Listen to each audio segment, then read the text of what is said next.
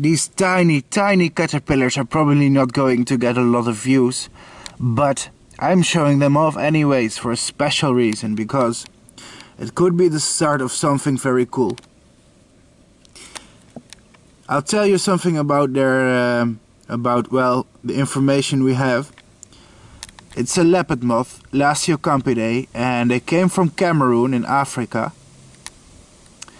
What's interesting is we have not figured out what the species is, and despite the fact I've seen a picture of the adult, I cannot find any species online that looks like this moth. So it must be a very obscure species that's not even in online databases. The adult really looks like a dead leaf. It reminds us of the genus Streblote, but I don't really think it is that actual genus, because they're just too different. The adult moth is really nice with counter shading too.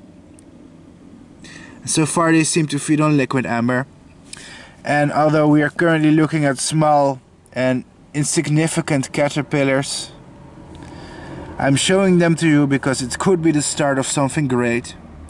Because these unknown and obscure species, they always turn out to be something weird. Some of my best experiences in this hobby have been species that took me by complete surprise. Like, I've gotten eggs of moths from Africa or South America, and nobody know what family or genus they were, and then you raise them and they just turn out to be something completely unique and crazy. And this could be the case here too. So I guess you guys will have to keep watching and see how they will develop themselves, I guess. So yeah, this is basically a small announcement / teaser. Thanks for watching anyways.